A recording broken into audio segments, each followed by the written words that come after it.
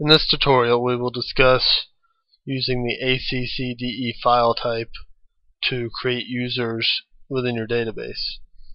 This video is an additional video to go along with our last tutorial, which was splitting the database.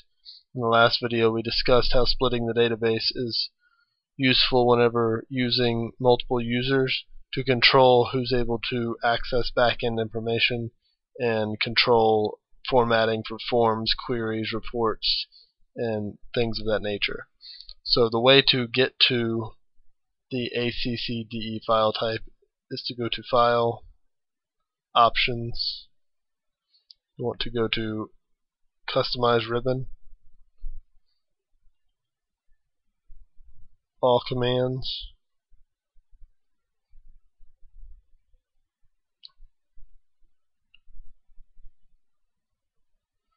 go to Save as Other Format, and for this video I created a new tab and saved it under the new tab. So once you have saved it, your new tab will appear, or wherever else you stored this icon. So what we will do now is we will look at our customer form. And you notice at this point, before we change the file format, that our front-end database has our layout view and our design view. We're able to access this now. If we save this as the ACCDE file type, we'll name it user1.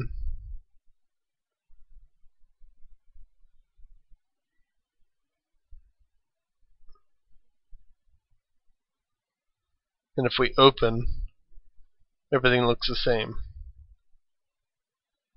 But notice when I go to customer, I can no longer view anything but the form view. All of the formatting on the back end of the form is saved and locked from the user.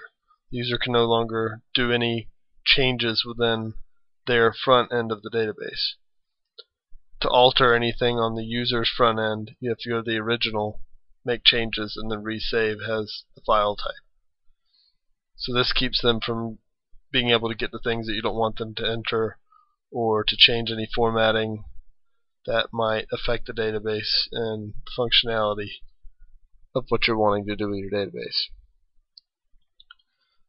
This is also useful if you have different groups of users. You can control who's able to add customers, add inventory, add sales, or whatever your database is being used for. You're able to control in groups. And this is just one way to use this feature.